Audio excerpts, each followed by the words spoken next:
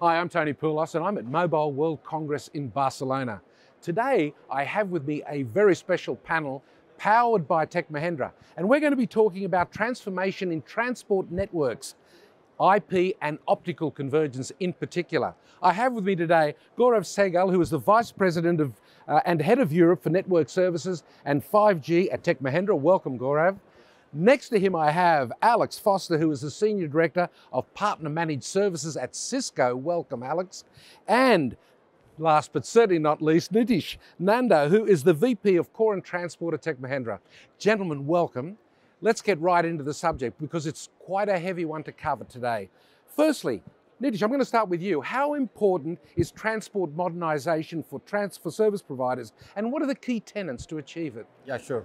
I think that is one of, as we move to 5G now, and that is the buzzword which we see from a couple of years back. Now the discussion is moving more towards AI and 6G, but 5G monetization is still important, right? And to have that monetization, you need to upgrade the network. On the network side, there is upgradation needed with regards to the kind of bandwidth needed coming from your RAN and also at the core side, but the transport needs to handle this bandwidth. Also on the latency part, and then automation of all these network functions. So I think a lot of modernization is needed on transport to achieve this. And what makes it even more a bit more complex is the fact that transport is not virtualized. Your RAN and core can get virtualized and it makes it easier, but transport is not virtualized. So I think what we are seeing, the IP optical convergence part, IP optical convergence part becomes important. The SDN part of it, where you are your data plane and your control plane is bifurcated, that becomes very important. And apart from that, as I mentioned, the bandwidth increase on the bandwidth side coming from RAN, everything has to be 10 gig. Your core has to be more than like 100 gig, 400 gig. So all of those modernization aspects and tenets become very, very important. Alex, would you agree with that from Absolutely. a Cisco point of view? Absolutely. I mean, I think transport is the foundation that the B2B services are built on that ultimately drive monetization for the provider. And I think if you look at it, there's really three themes that I see in provider modernization of the transport layer. One is around agility. How do I get more dynamic provisioning capabilities, more ability to drive rich services efficiently?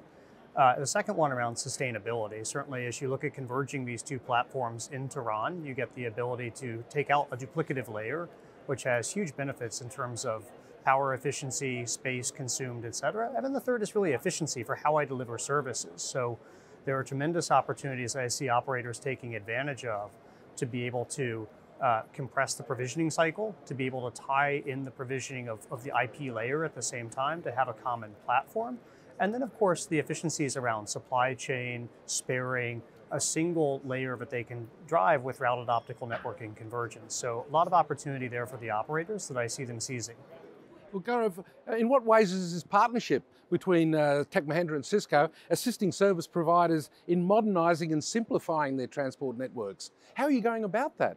Yeah, thank you so much. So basically what we are doing here is that Cisco is building great stacks, great technologies, but at the end, you want a partner who understands the complete plan, design, implementation, and managed services part of that. What customers today need is a very fully automated, a fully modular solution, and hence which has to work and the uptimes needs to be met. Hence a partnership is becoming very, very important.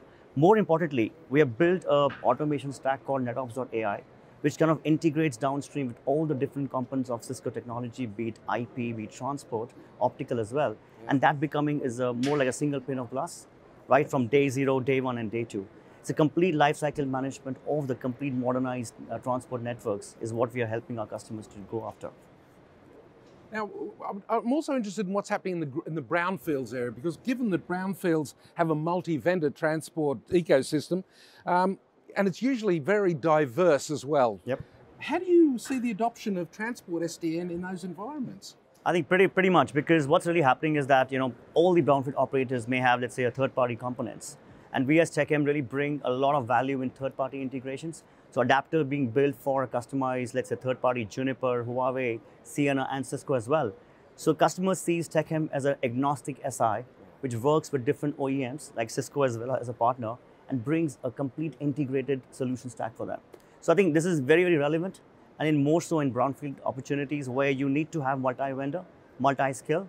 It has to be run across IP and optical. It's very challenging, isn't it? Also for you, Cisco, I'd imagine, because you're up across it as well with your equipment partnering with others that, within that brownfield environment. Absolutely. And so we've built in capabilities in the Crossworks automation platform that are able to handle third-party optical layers. We also have very robust capabilities at the assurance layer that are supporting multiple vendors. And then, of course, we have our NSO platform that's the automation layer for the IP. And I think this is really where a lot of the value in the partnership with Tech Mahindra is. There's a number of different components that ultimately have to come together to be able to deliver those B2B services on top.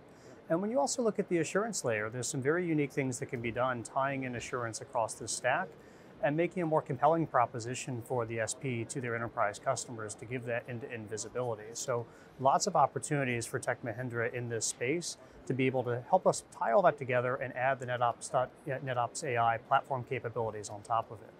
Well, while I've got you on that subject, how prepared is Cisco in the IP optical convergence market? And what are the new innovations as part of those solutions? Because you must be coming up with stuff constantly to keep up. And how is the partnership in Cisco and Tech Mahindra expected to benefit those customers? Absolutely. So I think we're incredibly prepared. This is a market transition we've been driving from the beginning. We spent over $6 billion in acquisitions in this space. We're currently the leading provider of coherent ports, so we have a market share leadership. And then I think some of the investments we've made in other areas like Exedian and Skylight to be able to drive assurance on top of this are very powerful for our customers. And then, of course, most importantly, one of the key benefits here is really building on top of the foundation we built with iOS XR as our IP routing platform. So you really, as an operator and as an ecosystem partner for Tech Mahindra, gaining all the technology advantages from that IP routing layer and now able to apply that to the optical layer in a very seamless way. So lots of innovation in this space. We recently launched our ability to also have a simplified module for dark fiber for enterprise customers, many of which will, I think, ultimately consume Tech Mahindra managed services to be able to have a very simple way to provide RON over dark fiber without the need for a lot of the intermediate components that have historically been in those networks. It sounds like almost a perfect marriage already. But let me come back to you for a moment, Nitish. What are the key challenges and considerations in transitioning to the transport SDN for the service providers with those brownfield networks, and how can they effectively manage the coexistence of legacy and SDN enabled infrastructure? I think that is a very relevant question, more so because a lot of it is legacy technology. So the service providers are used to having their IP and optical networks completely separate, right? And both of them are being managed completely separately. The all the work being done there is two very different teams. Investment are completely different. That is how the thought process is for CSPs. So for them to first accept that now with SDN and, for example, with the solution with the product, the Cisco RON product, which is there, it is market leading. There is a possibility to bring these two domains together.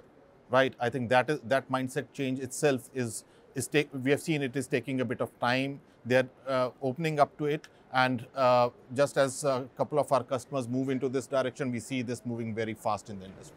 That's quite a challenge indeed, I would think, and convincing them.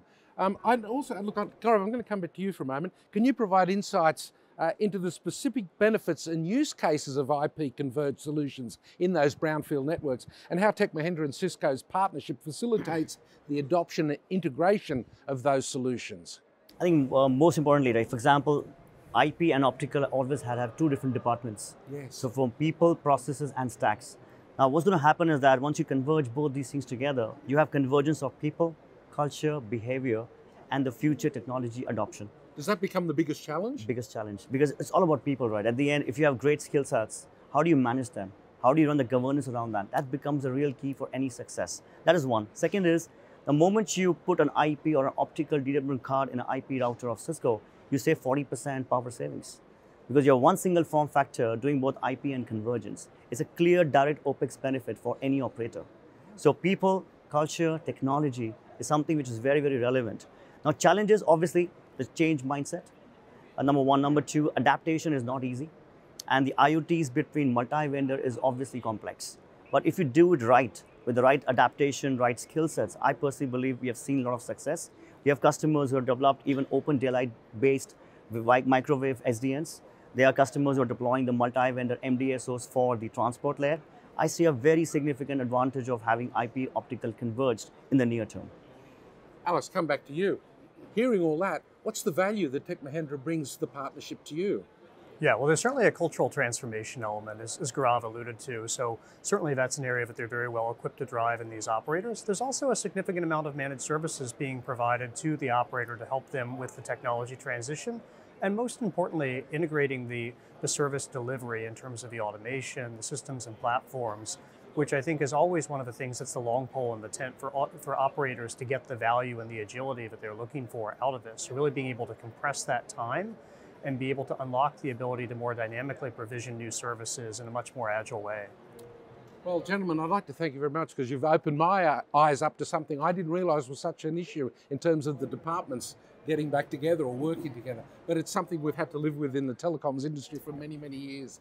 Thank you, Nitish. Thank you, Alex. And thank you, Gaurav, for being with me today. Thank you so much. Thank you. Thank you. Thank you all.